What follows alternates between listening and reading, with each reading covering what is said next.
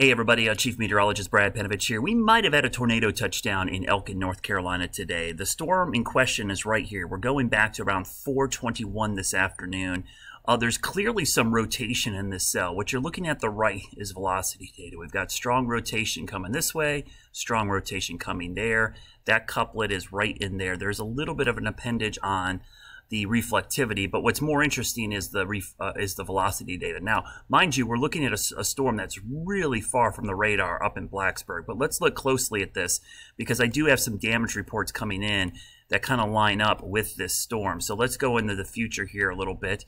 3:34 p.m.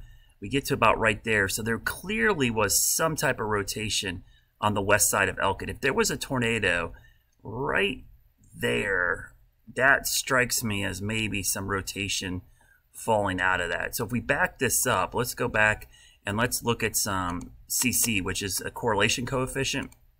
That's a product we can look at that would show, you know, if we have some type of debris being lofted on the radar. So I'm going to stop this real quickly. Problem with this product is we're so far from the radar, and we got hail in there as well, which is making for some noisy radar signature. But right here, I'm gonna kind of zoom in closely.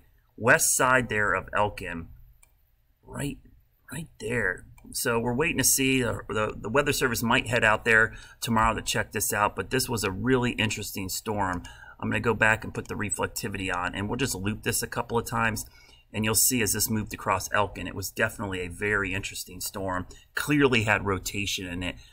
There was a severe thunderstorm warning for this cell at the time with what we call a tornado tag, meaning there was potentially a possible tornado in there. So we'll find out tomorrow, but if you do have damage reports, please pass them along to your local media or the National Weather Service so they can go out and check this out tomorrow. But possible tornado touchdown sometime around 4:30 this afternoon on the west side of Elkin, right there on I-77.